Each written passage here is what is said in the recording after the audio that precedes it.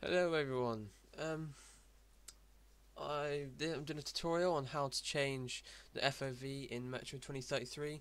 I had trouble doing this myself, so I thought I'd do a quick little tutorial because there was about 2 tutorials on how to do it because it's quite complicated.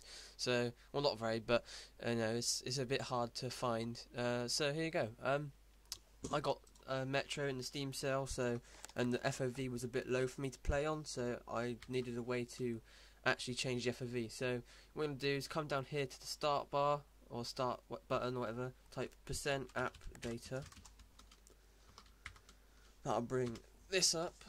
Now once you're here, don't touch anything here, this is other stuff, but come up to the top where it says app data, click that, then you'll come to here, click local, 4A games, Metro 2033, this, and user CFG file. Right, once you're here, right click it, and you're going to want to open this with Notepad or any like text editing program. Open it up, come right down to the bottom, then about a couple centimeters from the top of the thing you're going to find rbase FOV 68.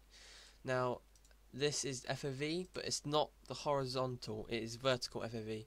So what you're going to want to do is find a converter, or just copy mine, which is 68, which equates to 100 or 90, I think it's 100, 100 horizontal FOV. So that was that. It's quite easy. Then once you're done there, you can save. I've already done mine, so I'm just going to close that.